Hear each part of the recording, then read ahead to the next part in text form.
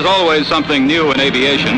Now it's the Fairchild XC-120 Packplane, the first trailer truck of the skies. The Packplane looks like an overstuffed regular transport, as it's demonstrated in Hagerstown, Maryland. But this Air Force giant embodies an entirely new concept of air transportation. Its roomy fuselage can hold troops or even a complete hospital or machine shop. After the plane is landed, the entire fuselage or pod, like the trailer of a truck, can be detached in a few minutes. The giant pod is pulled away on its own wheels to be unloaded at leisure. The Packplane can take on a new fuselage, or it can fly away without any fuselage at all, a big time saver for both military and commercial aviation.